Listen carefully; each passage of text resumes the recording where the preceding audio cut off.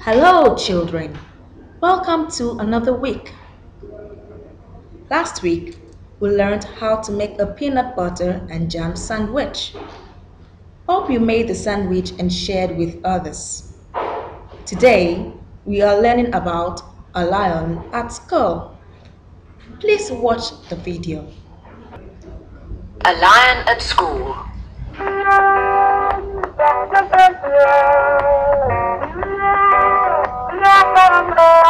Once upon a time, there was a little girl who did not like going to school.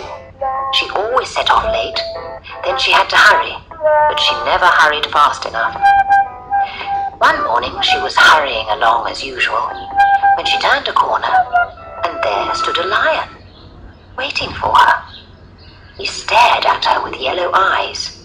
He growled, and when he growled, the little girl could see that his teeth were sharp as skewers and knives. He growled, "I am going to eat you up unless you take me to school with you." "Oh dear," said the little girl. "My teacher says we mustn't bring pets to school." "I'm not a pet," said the lion. He growled again, and she saw that his tail swished from side to side in anger. Swish, swash. "All right then," said the little girl, "but you must let me ride on your back to school." "Very well," said the lion. He crouched down on the pavement, and the little girl climbed onto his back. She held on by his mane, and she rode to school on the lion.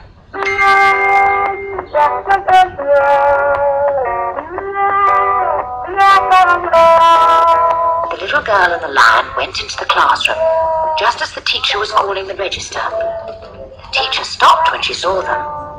She said to the little girl, "You know you are not allowed to bring pets to school." The lion began to swish his tail. Swish, swash. The little girl said, "This is not a pet. This is my friend who is coming to school with me." The teacher said, "What is his name then?" "Noel," said the little girl. She knew it would be no good to tell the teacher that her friend was a lion, so she turned his name backwards. Lion, Noel. The teacher wrote the name down in the register, Noel. Then she finished calling the register. "Betty Small," she said. "Yes," said the little girl. "Noel," said the teacher. "Yes," said the lion. He mumbled, opening his mouth as little as possible so that the teacher should not see his teeth as sharp as skewers and knives. Then the lion sat down by the little girl, as good as gold.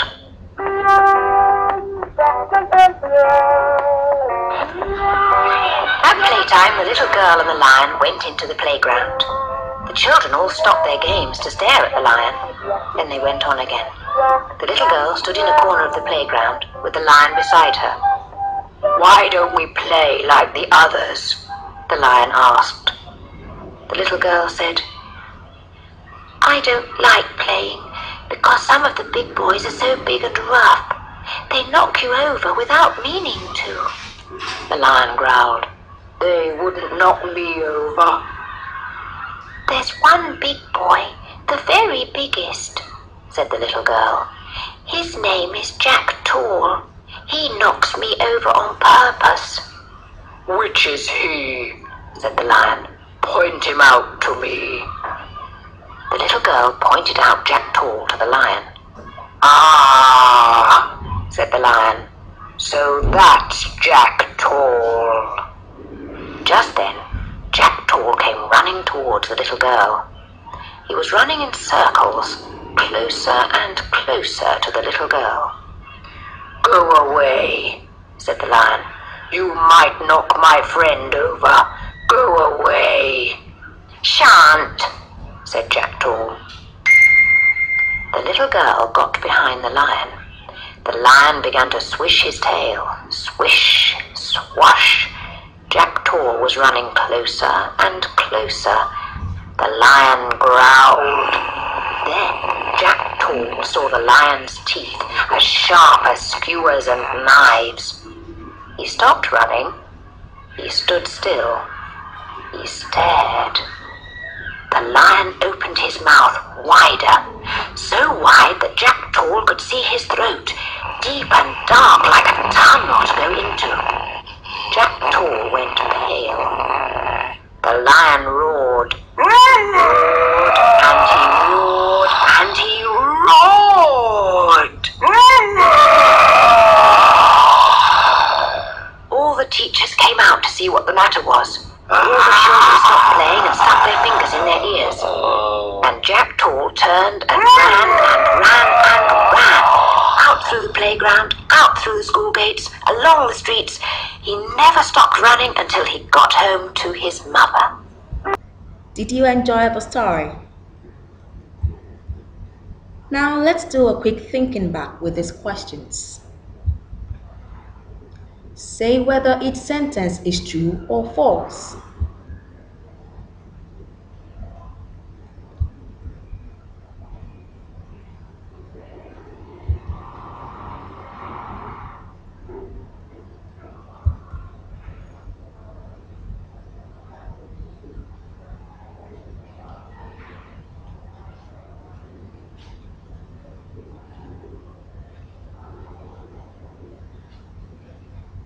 Have you thought about your answers? Now let's look at what you have. Jack Tall was a big boy. True. The lion asked Jack Tall to come and play. False. When the lion growled, Jack Tall could see the lion's teeth. True. Jack Tall ran back into school. False. These are some new words in the passage. In your spelling class, you were taught how to check up the meaning of words in the dictionary. Now use your dictionary to find the meaning of these words. Growled, tunnel, skewers. Let's also try this.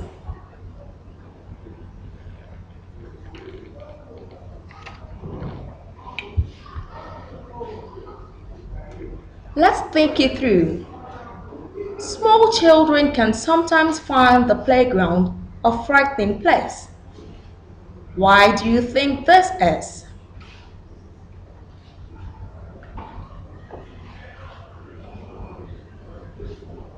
Have you thought about your answers? Well, I think they find it a frightening place because of being alone at the playground, because they are afraid of playing rough and getting injured. They also see crawling things. What sort of boy do you think Jack Tall was?